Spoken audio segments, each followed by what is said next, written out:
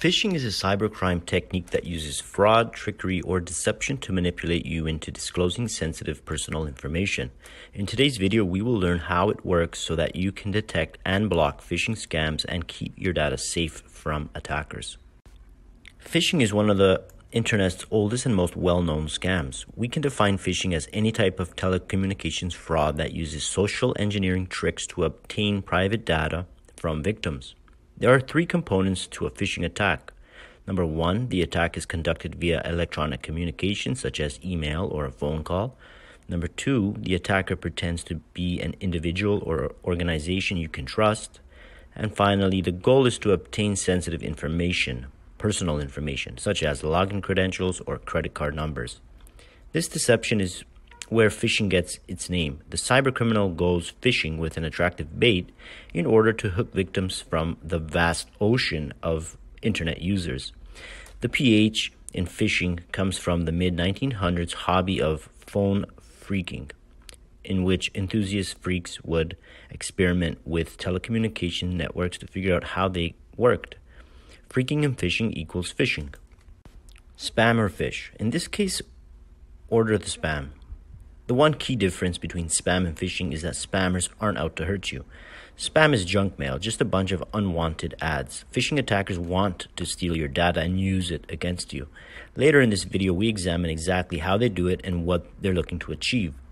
Regardless of whether or not real-life spam is one of your favorite foods, remember the following fun rhyme. Spam is delicious, but fish is malicious. Whether conducted over email, social media, SMS, or another attack vector, all phishing attacks follow the same basic principles. The attacker sends a targeted pitch aimed at persuading the victim to click a link, download an attachment, send their requested information, or even complete an actual payment. As for what phishing can do, that's left up to the imagination and skill of the phisher. The ubiquity of social media means that phishers have access to more personal info on their targeted servers than ever before. Armed with all this data, phishers can precisely tailor their attacks to the needs, wants, and life circumstances of their targets, resulting in a much more attractive proposition. Social media in these cases fuels more powerful social engineering. Most phishing can lead to identity or financial theft, and it's also an effective technique for corporate espionage or data theft. Some hackers will go so far as to create fake social media profiles and invest time into building a rapport with the potential victims, only springing the trap after establishing trust. What's the cost of phishing? Not just financial damages, but in these cases, a loss of trust. It hurts to get scammed by someone you thought you could count on, and recovery can take a long time. Let's dig a bit deeper and get our hands dirty. What is phishing all about?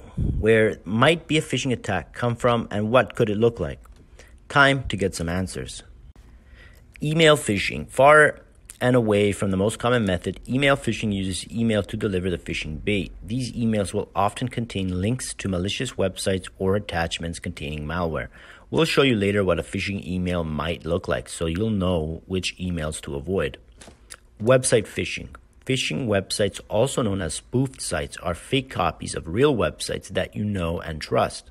Hackers make these spoofed sites in order to fool you into entering your login credentials, which they then can use to log into your actual accounts. Pop-ups are also a common source of website phishing. Vishing, short for voice phishing. Vishing is the audio version of internet phishing. The attacker will attempt to convince victims over the phone to disclose personal information that can later be used for identity theft. Many robocalls are vishing attempts. Smishing. Smishing is phishing via SMS. You'll receive a text message asking you to click a link or download an app. But when you do, you'll be tricked into downloading malware onto your phone, which can hijack your personal information and send it to the attacker. Social media phishing. Some attackers can hack social media accounts and force people to send malicious links to their friends. Others create fake profiles and phish others from these personas. Through the primary phishing attack vectors listed before, hackers can conduct a wide range of attacks ranging from technical wizardry to good old-fashioned con jobs. Don't let any of these happen to you. Deceptive fishing. Wait a second, haven't we been saying the whole time that phishing is deceptive? Well, yes. Phishing is all about fooling you, but deceptive phishing as a term specifically refers to when attackers masquerade as legitimate companies or individuals in order to gain your trust. Smear phishing.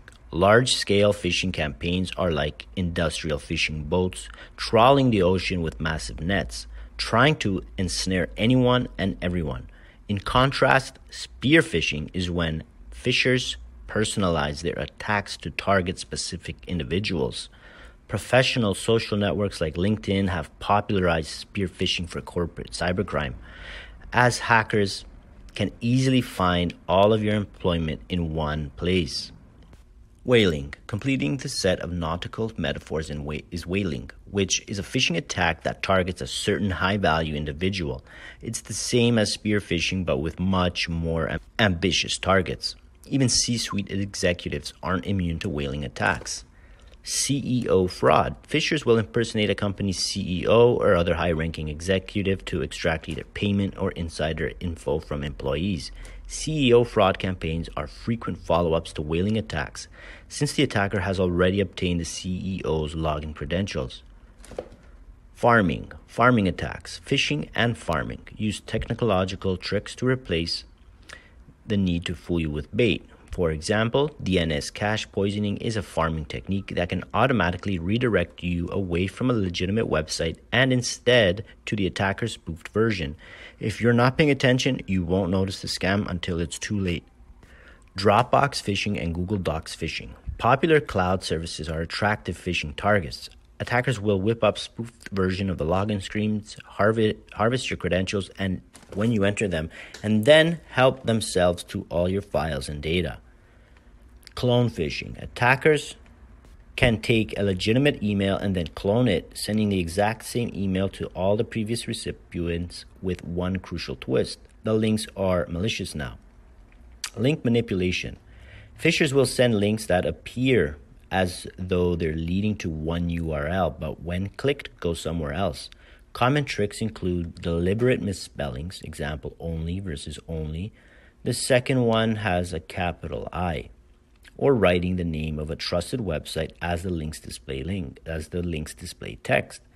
These are also known as homograph attacks.